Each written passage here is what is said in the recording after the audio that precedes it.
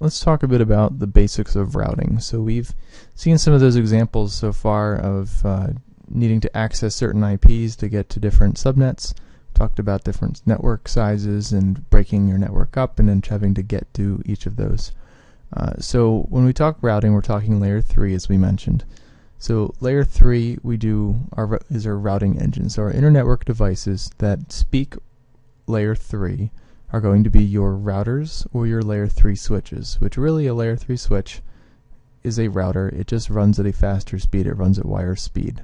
And nowadays that's kind of your preferred routing device unless you're needing to interface with a specific type of connection, since switches usually handle Ethernet connections nowadays. So how do we route? Let's take a look at my system again.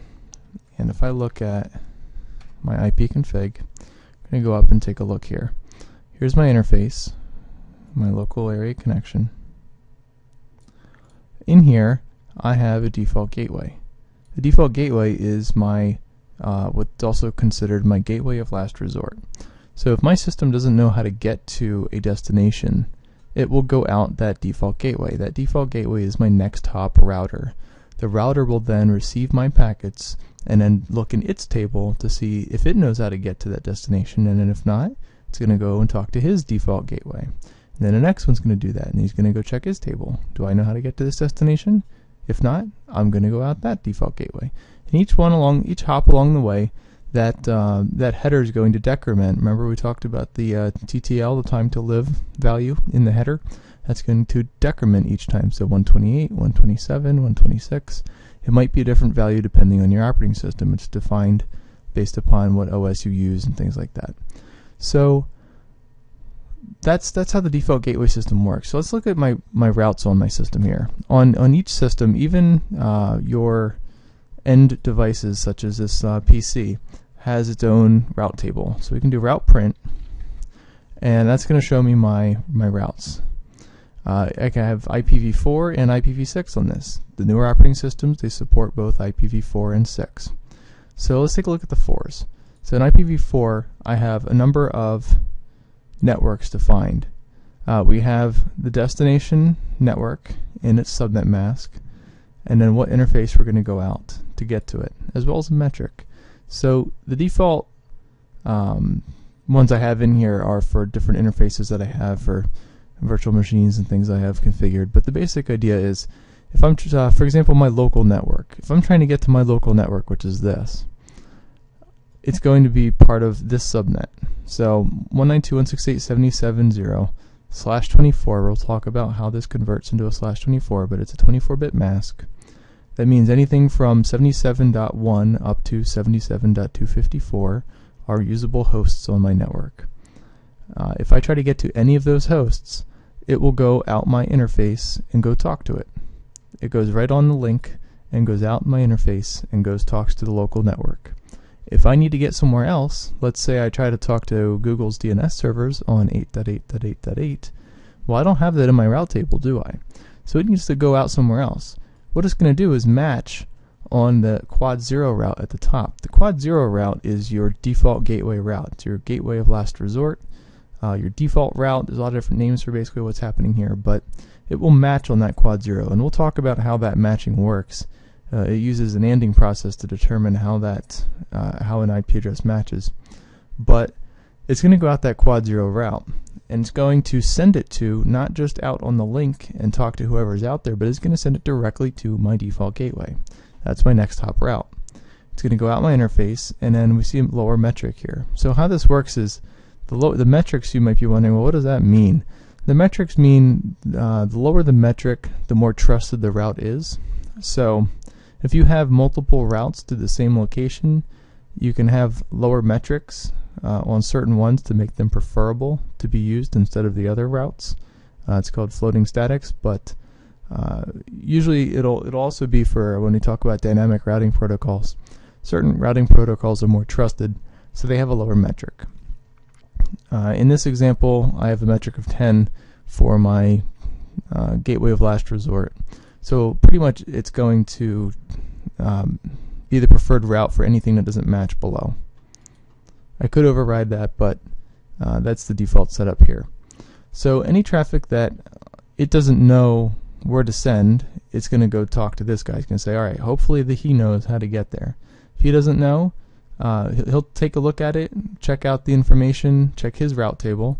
If he doesn't know how to get there, then he'll send it to his default gateway. And in that gateway, we'll send it to his gateway, and so on and so on. And it's going to go out there to the internet. And each time that TTL is going to decrement. So it's going to go from 128, 127 to 126, as we mentioned. So how does it really check that? So I mentioned about the encapsulation and decapsulation. So remember we talked about, here's our data, right? This is from my application. And I have some port information on here. So here's my port. Interesting writing sideways. So there's my port. And then, so that's from my transport layer, layer 4. So on layer 3, I'm going to have some additional information on here. And this is going to be my IP. And that's going to be, remember we looked at that header information in Wireshark? It had a source and destination IP address. That's what it's going to be taking a look at. And then as it goes down, it's going to hit the layer 2 on its way out the interface. And it's going to get some MAC address information, which we'll talk about. And then it'll have a little extra tail on that as well. And then it'll go out onto the cable, whatever that might be, or the radio waves or something, and it'll get turned into some sort of data stream, right? So that's what happens. It goes down the stack, across the interface, across the media. It's going to get received by something, and then it's going to be interpreted. So let's say this data was destined for, like I've mentioned before, Google's DNS 8.8.8.8.8. So I don't have that in my route table, so it needed to go to a default gateway. So this is going to go to my default gateway. We're going to send it to my next hop address. In my IP, I'm going to have a source and destination of my computer. My source is going to be my computer 77.151, I think it is right now. And then the destination is going to be 8.8.8.8. On the layer 2, we'll talk about how this works, but we're going to have a MAC address of my interface as the source, and then the destination MAC address of my my router. So it's going to go to my router, because he's my default gateway. I don't know how to get to 8.8. It's not in my routing table. We have to go send it to my default gateway. He's going to go hopefully figure out where to send this. It's going to get received by the default gateway, my router at 77.1. He's going to take a look at this. So he's going to receive this protocol data unit. He's going to strip off. It's going to strip off layer 2. And then he's going to inspect layer 3. And he's going to say, alright, what's the source and destination? Most likely he's just going to care about the destination, but if he has access lists, he's going to check out the source too, most likely. So we're going to take a look at the destination and say, alright, he needs to get to 8.8.8.8.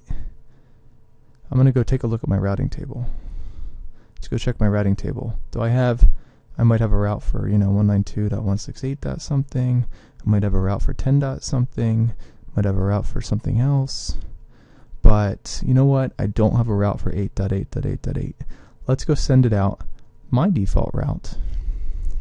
And that's going to go out to whatever my default gateway is from there, which might be like 72.1.100.4 or something, whatever my default gateway is for my internet provider. So then he's going to send it out to him. When he does that, he's going to have to put a new layer 2 encapsulation on there, and he's going to send it out on the wire. He's going to go send it to this guy. This guy's going to receive it, and then he's going to do the same thing. He's going to receive this protocol data unit, take a look. He's going to strip off layer 2 again. He's going to take a look at layer 3 and say, do I know where 8.8.8.8 is? Oh, okay. I don't know where that goes. And then it goes down and along and along and along and along, along the line. Once it gets to some router that knows how to get there, then it will send it out whatever interface that needs to go to. So that's how routing works. Every single hop of the way, you're going to be ripping off layer 2, and you're going to be inspecting layer 3. You're going to be taking a look at that header information. That's how that routing works. So remember, this happens for every single packet. Remember when we opened up Wireshark and I opened the Google's website? I had hundreds of packets there just for a simple website, which is a very small website by comparison.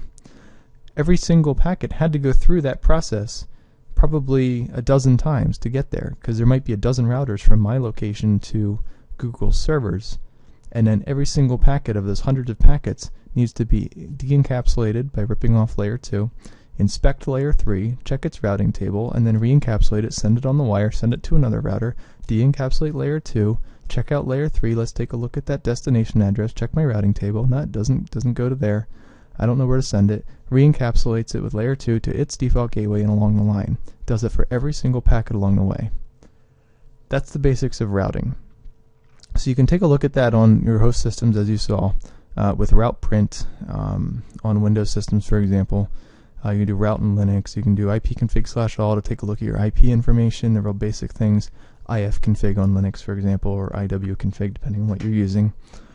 And that's really what determines how to send traffic, are those route tables. And you can override those route tables. We can make our own routes on our end devices or on our inter-network devices. We can put our own routes in there to override the functionality. We can do static routes, which we'll talk about, and dynamic routes, which automatically, add and remove routes for us, which is a nice method. And we do that through a variety of routing protocols. When we get to dynamic routing, there's different ones such as RIP, egrip, OSPF. There's BGP for external routing. We'll talk about all that stuff. But that's really the basics of routing with that. The route table, take a look at that, learn how your traffic gets somewhere. Go into Wireshark, go to a website, take a look at its destination, and then look at your route table and say, okay, I understand that it doesn't match one of these addresses. This is why it's going out my default gateway. So from here we're going to talk a bit about IPv4 basics. We're going to go a bit more into that 32-bit address and dotted decimal notation, different types of address types in IPv4, and then we'll talk a bit about subnetting coming up.